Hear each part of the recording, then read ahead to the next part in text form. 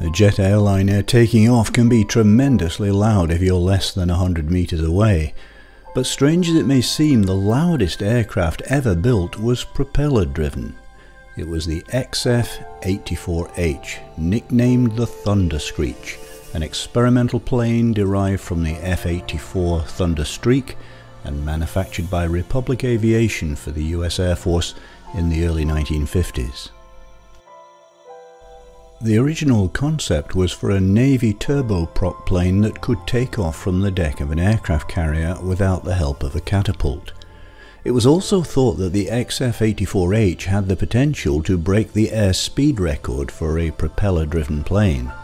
When the Navy cancelled the order, the two remaining prototypes became research aircraft at the Air Force's Propulsion Laboratory at Wright-Patterson Air Force Base.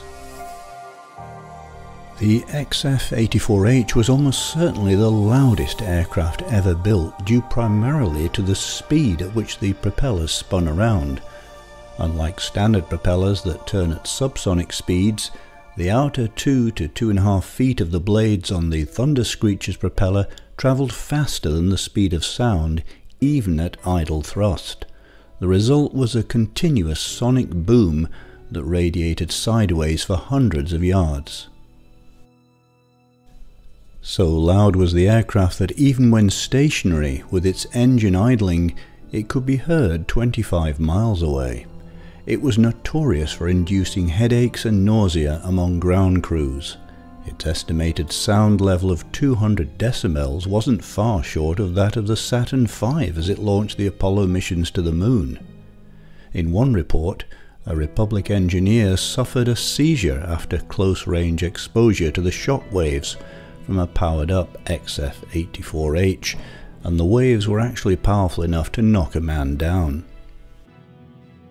The pervasive noise also severely disrupted operations in the Edwards Air Force Base control tower by risking vibration damage to sensitive components and forcing air traffic controllers to communicate with the plane's crew by light signals. After numerous complaints, the Air Force Flight Test Center directed Republic to tow the aircraft out onto Rogers Dry Lake, far from the flight line, before running up its engine. The F-84H was destabilized by the immense torque from its propeller. Various design features were introduced to try and counteract this. The two prototypes were also plagued with engine-related problems. A unique aspect of the design was an extendable ram air turbine which, in the event of an engine failure, would automatically swing out into the airstream to provide hydraulic and electrical power. Due to the frequent engine problems, the unit was often deployed in flight just as a precaution. First flown on July the 22nd, 1955, the Thunderscreech had incredible acceleration, but it soon became clear that it was impractical.